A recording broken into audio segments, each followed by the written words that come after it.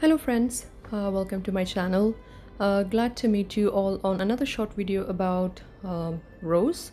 So it's learning the rose names. It's a sequence of videos, so it's one of that.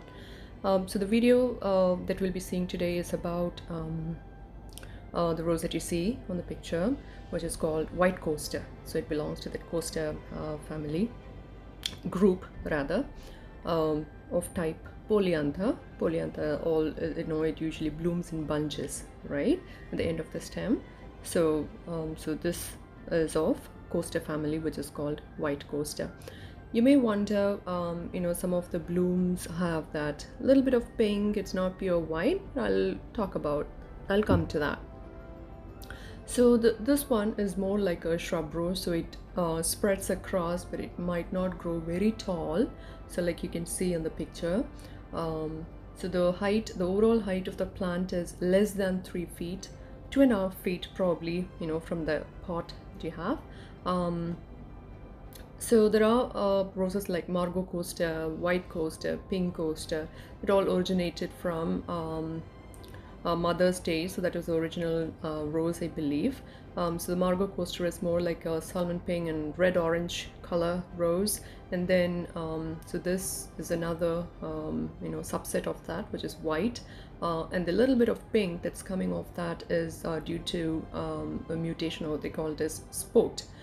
Because it's based on how the plant was created, so it tries to change its characteristics a little bit, so that's why we get a mix of like white and pink.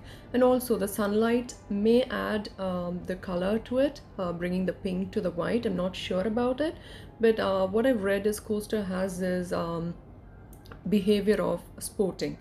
Okay, so it tried to change from its original character, and this stem may not be a true stem, or because it is budded, and we don't know if it was really taken from seedling of a true plant, or was it of a similar plant. So we don't know, so it may come off, but it's okay, it's good. And it has a very pleasant, nice smell to the flowers, which I like. And the blooms does not really open up like what you saw. It's all cup shaped, tiny. So and when it ages, it become very white, and then it withers.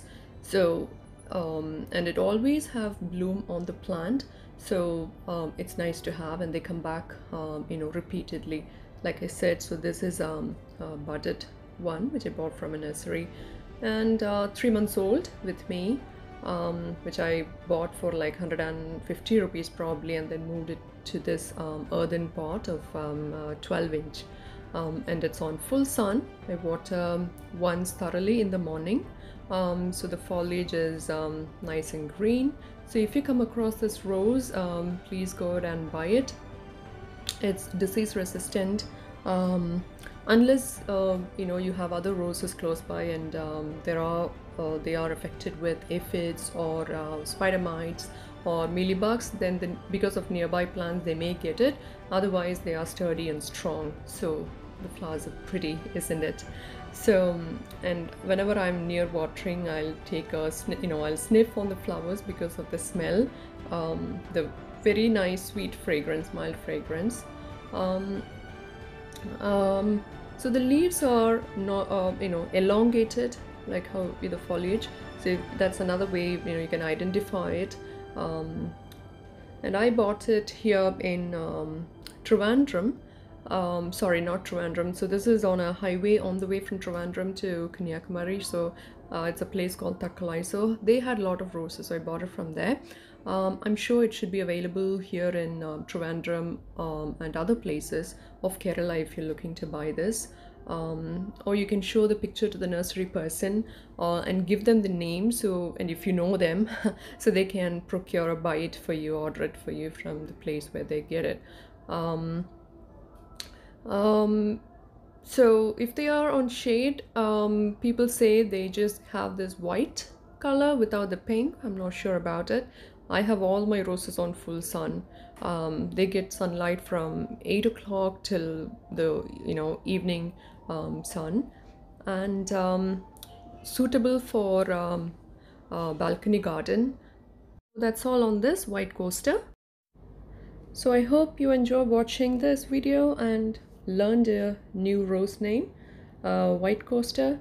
I'll soon come back with the videos on the Margot coaster, which is the one that I mentioned on the beginning of the video. Till then, thank you for watching, and happy gardening everyone. Have a good one. Bye bye.